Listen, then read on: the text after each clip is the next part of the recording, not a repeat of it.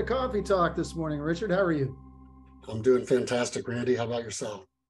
I feel great. And we're getting into the Christmas season here, and I'm sure in Indiana we're going to see some snow eventually, although we did see snow a couple of weeks ago, A and little bit.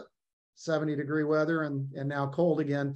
But nevertheless, just wanted to talk a little bit about gifting yourself as a music educator, gifting yourself the time to focus on fundamentals and continuing to get better with your students, and also the self-care of going to events that help you improve, whether it's Midwest Band Directors Clinic, whether it's a local association, and of course, Conn-Selmer Institute, which takes place June 11th through the 14th. You can go and register by just simply going to conselmerinstitute.com. Early bird registration ends January 1st. So make sure you gift yourself that opportunity as well. We're going to have some fabulous clinicians. And Richard, we probably should say too, that for the first time, we're going to wrap the marching arts curriculum into the Conn-Selmer Institute curriculum so that folks don't have to stay an extra couple of days. They don't have to pay any extra fees, right? Yeah, it'll be right there during the rest of it, during the rest of Conn-Selmer Institute. It'll be from that Sunday through that Wednesday, just like the rest of it. So we would love to have people participate. We think, as we've had in the past, we've had world-class clinicians, and this year is going to be no different. And we'd love to have you guys come out and attend. Absolutely. So as we look at gifting, Richard, I know we were talking a little bit about, just things that we saw during the marching season. And you were talking about a situation with University of Michigan Marching Band. Why don't you share that with us?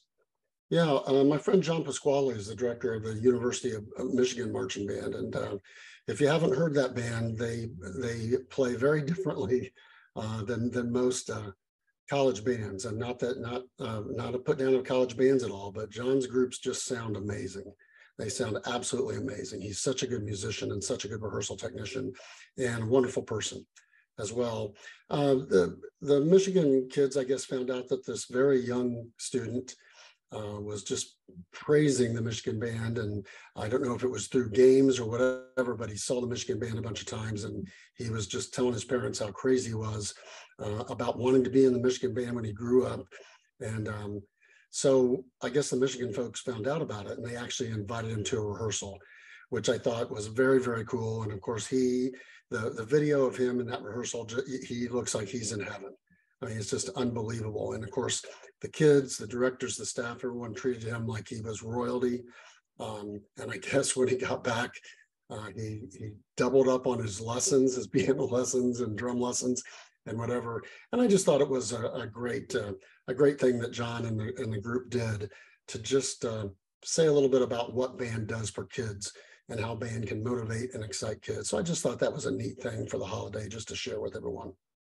Well, thanks for sharing that, Richard.